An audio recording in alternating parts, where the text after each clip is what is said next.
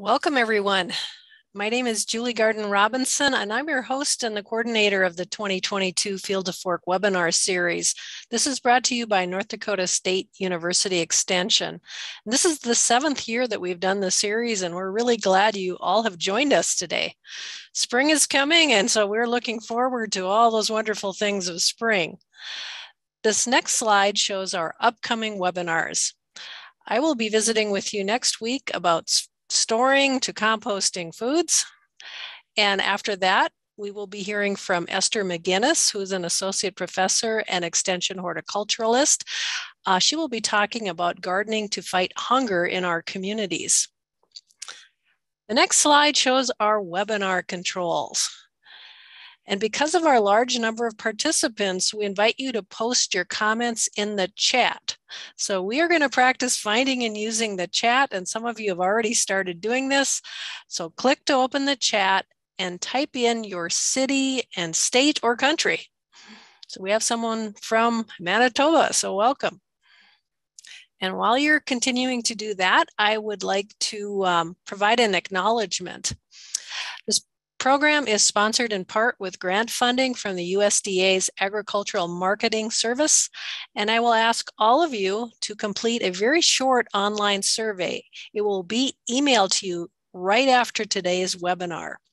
And as a thank you, I will be providing prizes to the lucky winners of the random drawings. So be sure to include your complete address on the follow-up form. And don't forget to include your city, state, and zip code. And now I am really happy to introduce our guest speaker. Shannon Coleman currently serves as an assistant professor and state extension specialist in the Department of Food Science and Human Nutrition at Iowa State University. Dr. Coleman's extension and outreach work includes developing and disseminating food safety curricula and resources for emerging, very small, and small food manufacturers in Iowa. So welcome, Shannon, and it's all yours. Thank you, Julie. Good afternoon, everyone.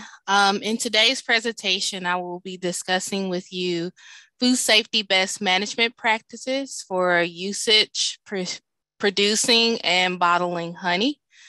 This same presentation has been delivered to an on-campus class that we have here for beekeeping and honey production, as well as the Great Plains Master Beekeepers.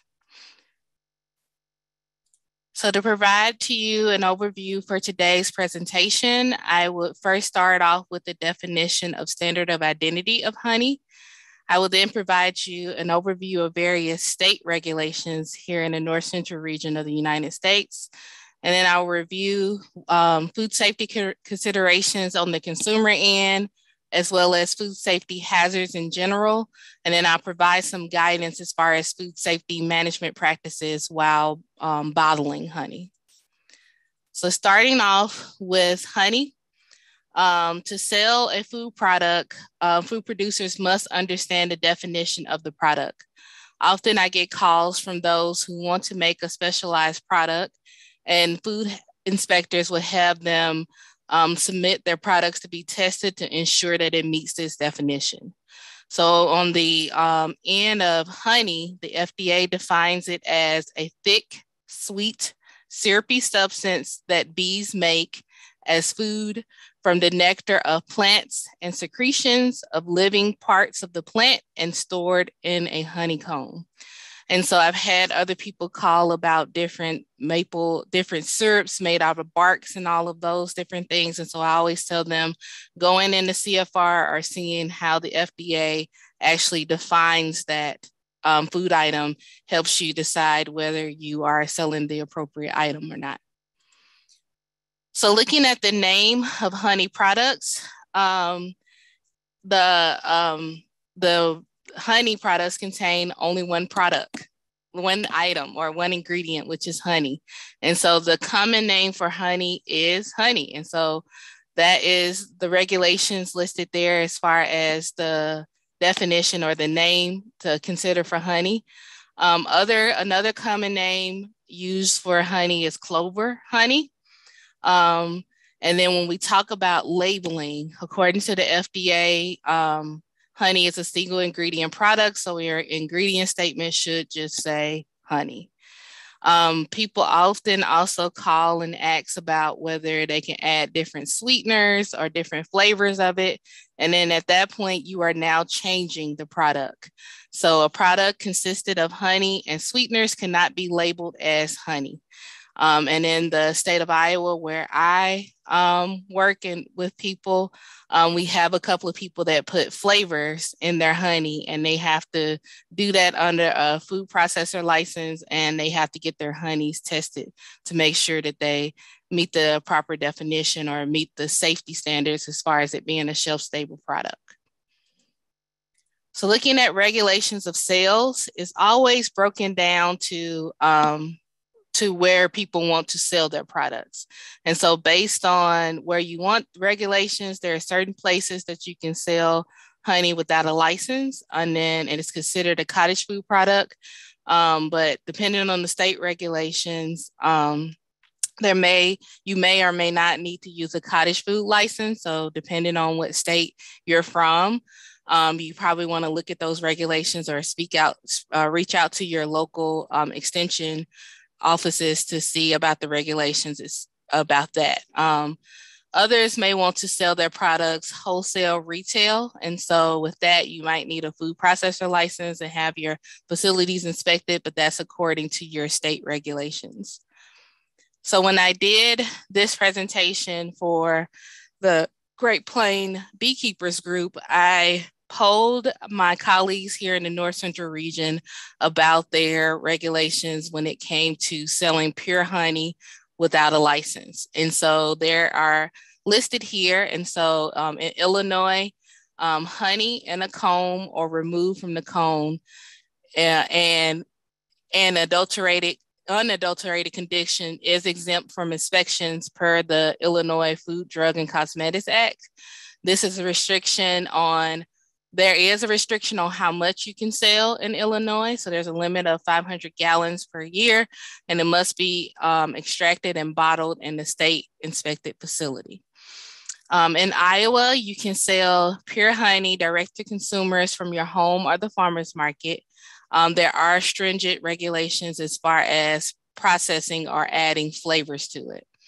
In Kansas, you're allowed to sell direct to consumers without a license. In Minnesota, honey and maple syrup are considered products of the farm, and they can be sold at the farmer's market without a license.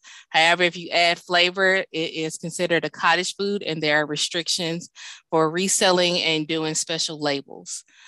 For Missouri, all vendors who want to sell less than 50,000 per year and sell directly to consumers. That does not include internet sales or farmers markets. There is no license needed to sell directly to consumers. And in Wisconsin, we have Dr. Engelmann. If you are from Wisconsin, she probably can answer more direct questions. You do not need a license to extract your honey, package it, to sell your own honey from your bees, but there are stringent regulations on processing, such as canning, heating, straining the honey, and sales can occur directly to consumers at the farmer's market or even on the internet. And so that is why the network that Julie and I co-lead, the North Central region, is a great resource to everyone out here in our region. Listed here are the people that responded to me in those emails and gave me those different regulations per state.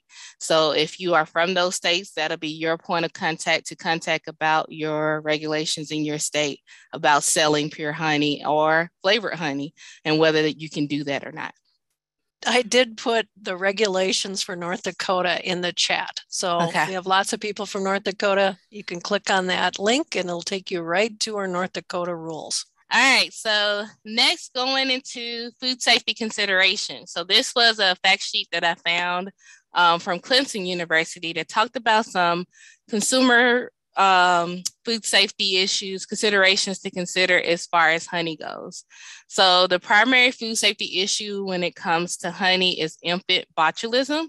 And so because infants have a compromised immune system and gastrointestinal tract, the spores, Clostridium botulinum, could provide an environment in their GI tracts that could produce those toxins over time and make the baby sick over time. And so that's why it is commonly recommended that babies under the age of 1 should not eat honey. Thinking about your storage of your honey, and you want to make sure that you have it in an airtight container. So honey is hygroscopic, so it means that it draws in moisture. And so additional moisture to the honey could make it favorable conditions for mold, yeast, and yeast growth and those in it. I recently had some mold grow in my organic maple syrup that I put in my cupboard and not the refrigerator. So I think I'm gonna win the argument with my dad that syrup should go in the refrigerator now. So I even with me being a food safety person, some of those same things that can happen to the regular consumer also happens to me. And then the final recommendation they have is honey may have crystals or granulated parts that show up as they get older, and especially if it's refrigerated or frozen. It's a natural process that does not harm the honey in any way. To convert the crystals back to its liquid form, you want to place the honey in an open jar that's heat-safe container and have it in 1 to 2 inches of hot, not boiling water. And then those crystals would disappear over time. You want to be careful to not overheat it because excessive heat could change the color of your honey and your flavor. And so you want to maintain that yummy flavor that you love from your fresh honey, but you also want to get rid of those crystals. So going into food hazards and honey. So starting off with just a basic definition of food hazards. Foods can become hazard by contamination. Contamination is the unattended presence of harmful substance or microorganisms in food. So food can become contaminated 3 different ways: chemical, physical, and biological hazards. So listed here are some general hazards that could occur with pasteurized honey. So chemical hazards could be phenols, antibiotics, chemical residues found in barrels that you may want to store it in, metal lids or pails. So you want to make sure that you use appropriate food grade safe containers when you are storing in your honey. Physical hazards could be metal fragments, non-metal particles such as wood, stones, and glass, and even dirt. We'll talk a lot about dirt and how those physical hazards could lead to some form of contamination when we're talking about bottling. The only biological hazard that I've seen listed so far is that Clostridium botulinum spores. And with that, as we said before when we talked about regulations, canning. If you do improper canning, you could be introducing an environment that this bacteria could survive in. So you want to make sure that you're careful with how you are handling your honey. And so why are we talking about the spores of Clostridium botulinum? Is because it produces toxins. And so botulism is a rare but severe illness that is caused by a toxin that attacks your body nerves and causes difficulty breathing, muscle paralysis, and even death. The bacteria that makes botulinum toxins are found naturally in places. It's still rare for them to make people sick, but still could be a risk. So we try to make sure that we warn people, especially if there is a possibility of risk. So the bacteria make spores that act as a protective coating. Those spores help the bacteria survive in their environment, and they can survive either under extreme conditions. So the spores do not cause people to become sick, even if they are eaten, but under certain circumstances, the spores can grow and make the most lethal toxin known. So that is why we, when we talk about canning and other considerations, that you make sure that you are aware of some of these things so that you're not putting someone in an uncomfortable environment. So looking into best practices, food safety management practices when it comes to bottling honey, starting off with sanitation guides. So when you are setting up your to bottling honey, you want to first consider your sanitary design of your honey making facility.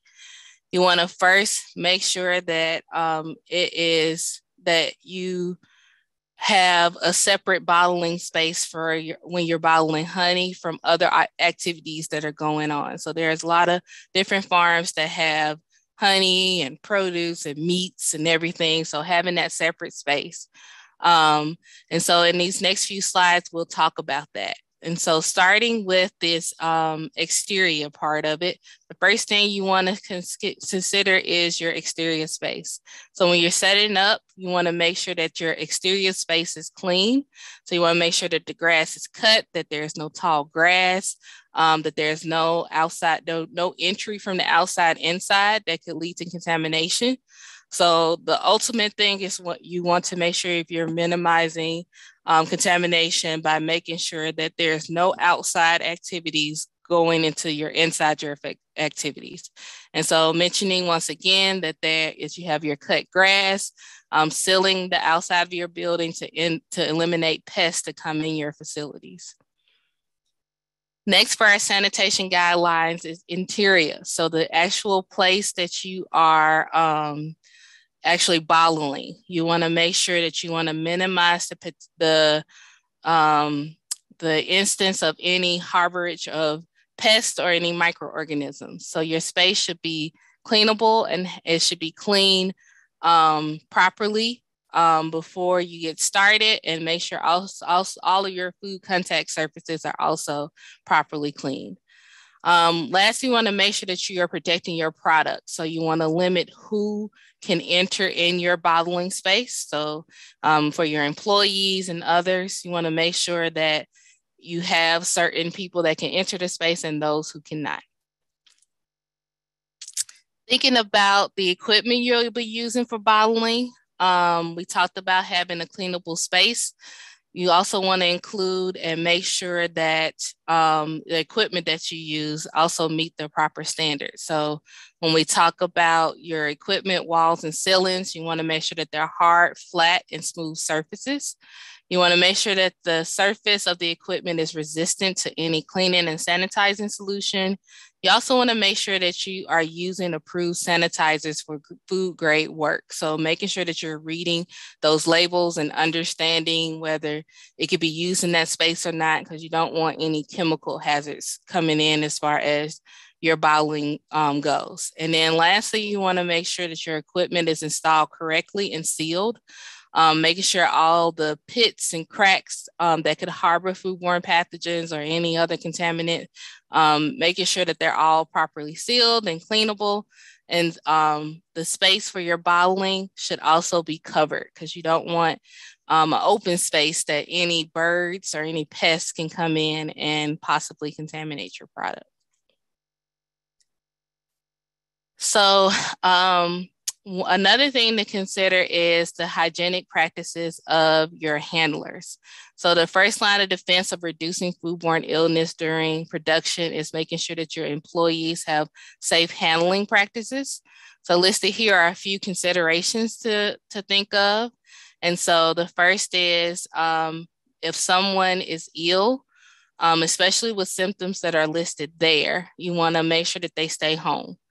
Number two is the big thing for the past couple of years is washing your hands. And if you look above my head with my image, I've had a wash your hands sign for a while. It used to be outside my door. Now that I have a decorative sign above, I make sure we put that message out there to wash your hands. So it does not mean that you should just wash your hands at the start of bottling.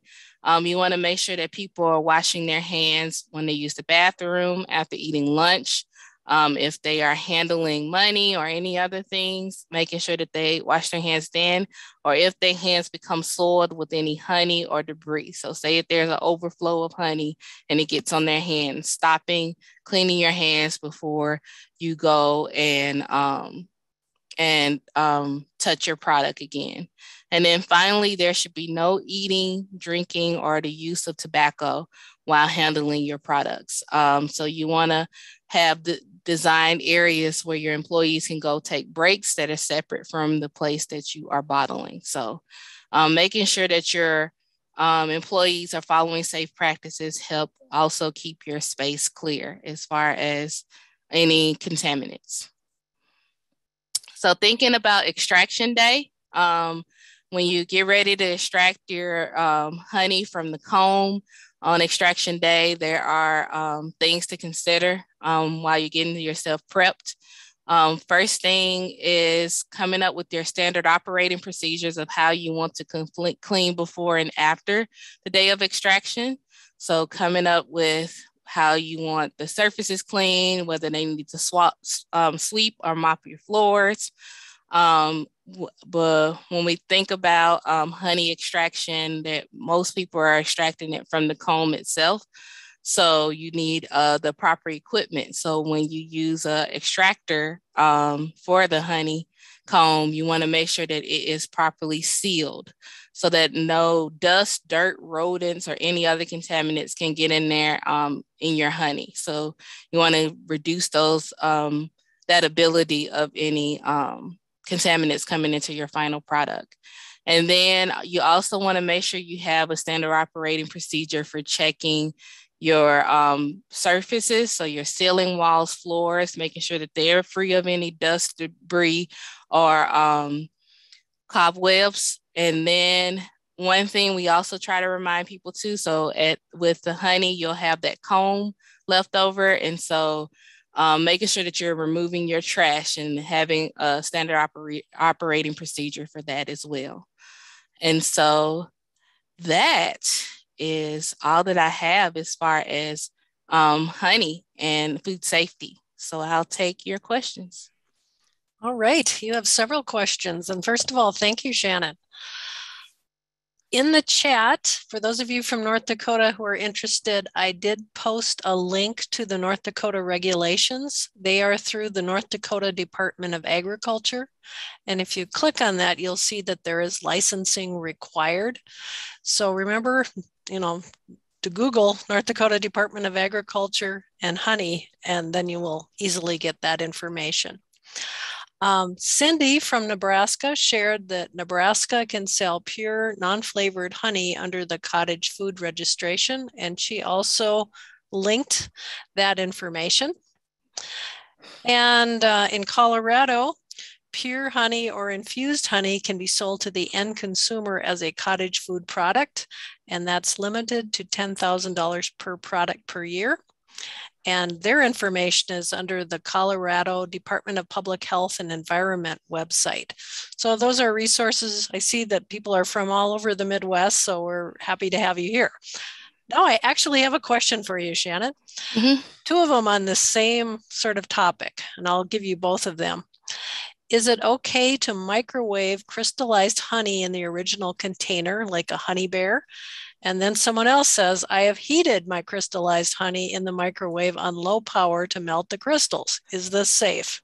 So I'm going off of the fact sheet that I got the information from. And so it gave very strict rules. So saying that that you should put it in a safe container and then put it in a heat safe container.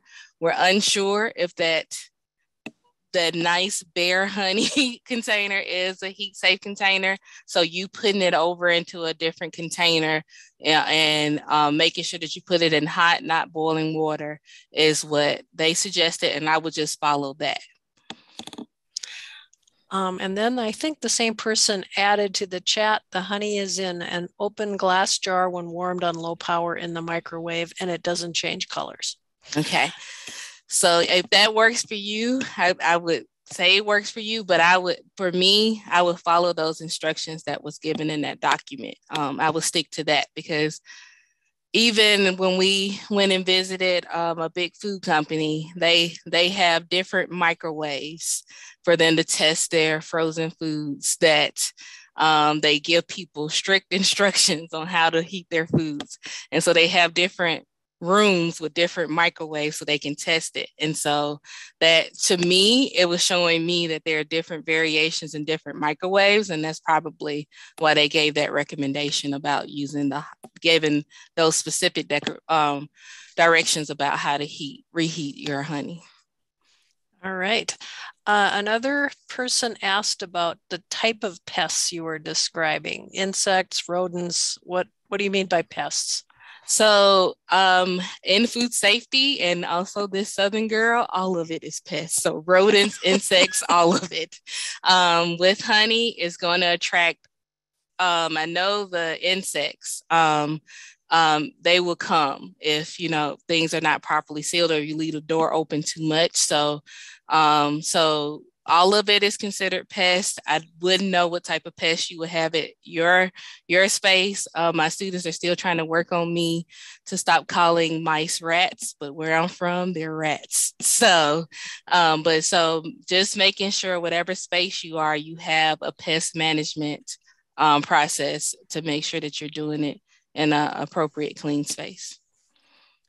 Roger asks, is whipped honey considered processed?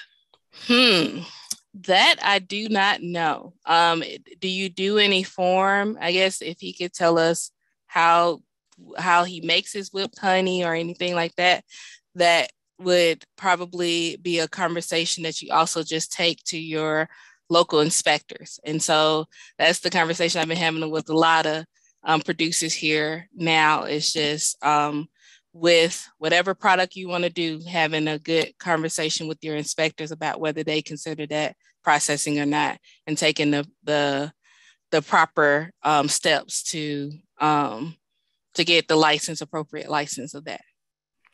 And Becky tells us that plastic honey bears melt. So I'm guessing that's from experience. So thank you, Becky.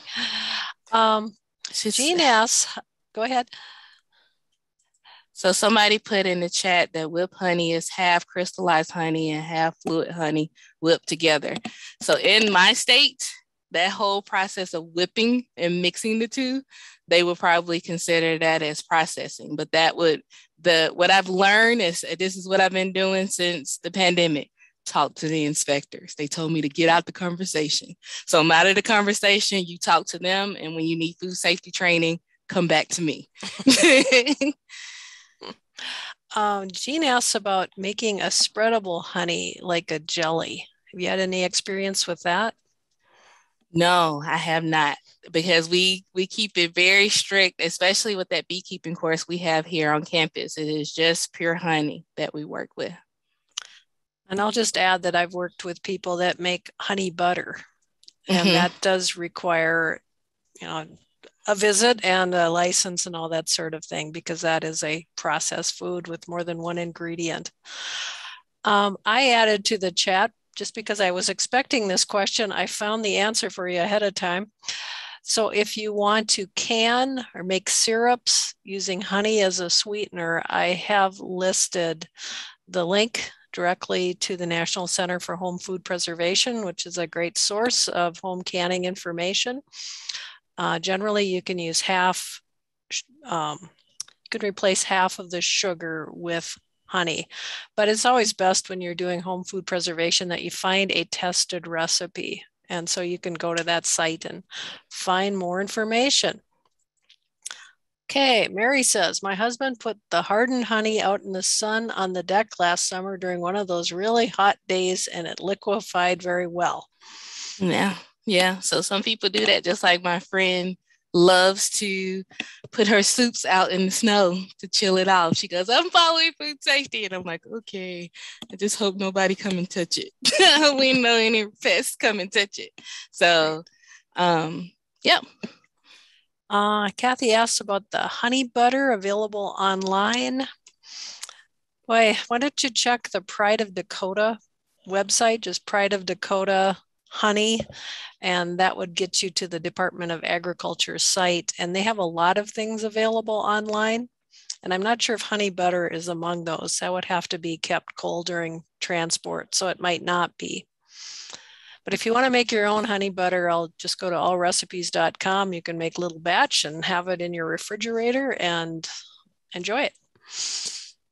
as I mentioned, Kathy followed up just allrecipes.com will certainly have a honey butter recipe, or just take butter, mix it to your sweetness satisfaction, and use it at home.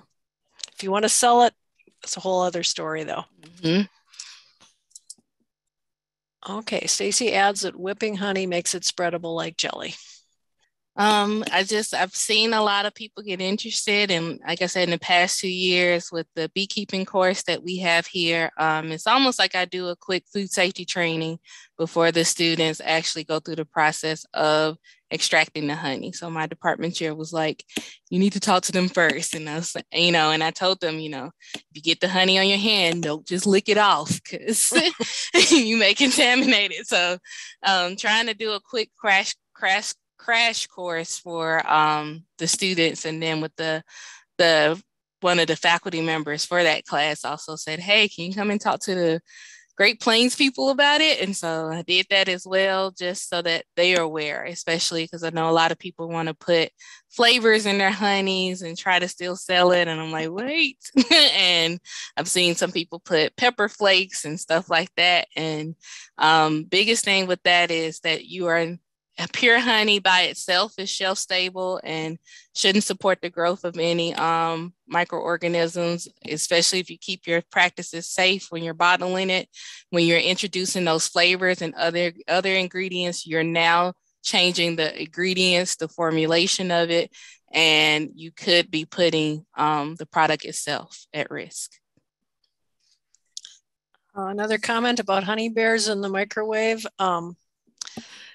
I'll just make a comment. In general, we don't like people to put plastic containers that might not be microwave safe into the microwave oven, just because we want to err on the side of extreme safety.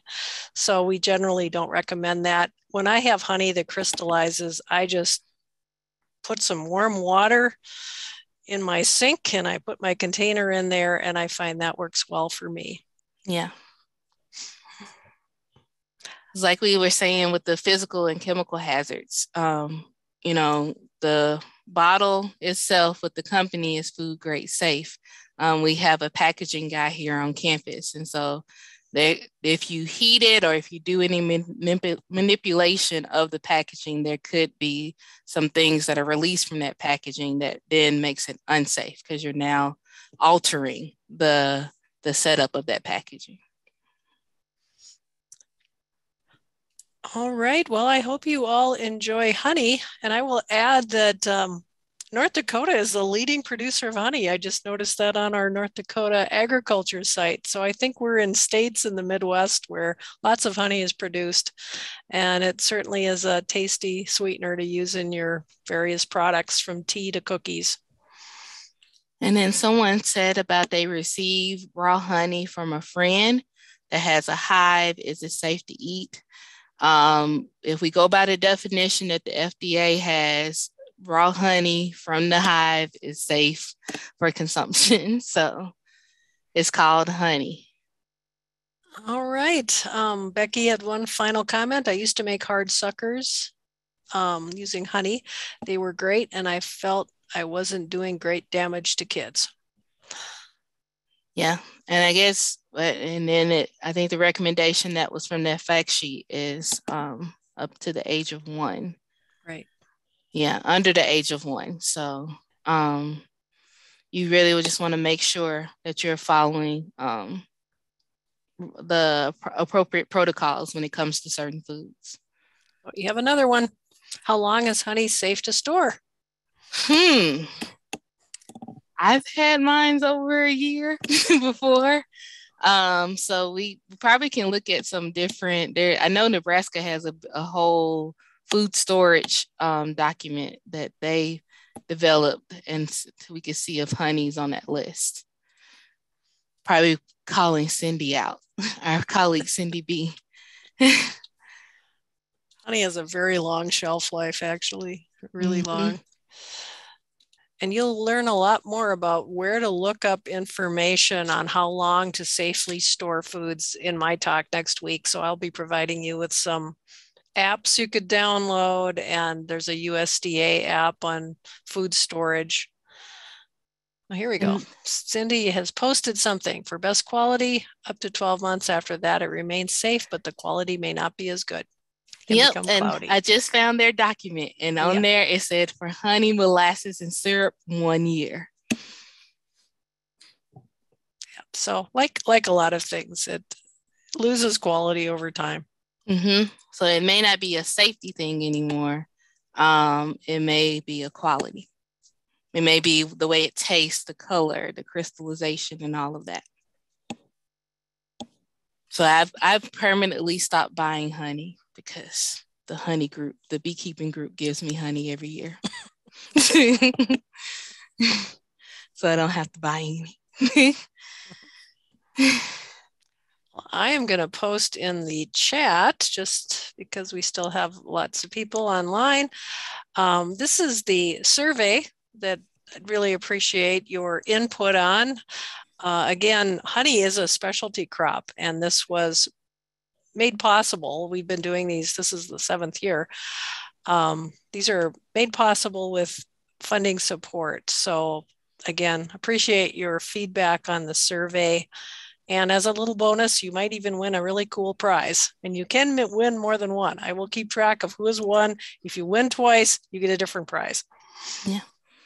And then I think Julie has posted the slides from my presentation. They have links in them. I've rechecked them again this week to make sure that they work. So you can go into the different resources that I use to help develop this presentation. With that, I thank you very much, Shannon. This was very informative, and now I want some honey. Look, I might have, let me see if I can ship you some. Or when I see you next, I might have a lot. That sounds very good. Thank you all for joining us, and please continue to join us. Next week will be our midpoint, the 5th webinar, and I'll be your speaker, and we'll be talking a lot about food storage and composting and reducing food waste.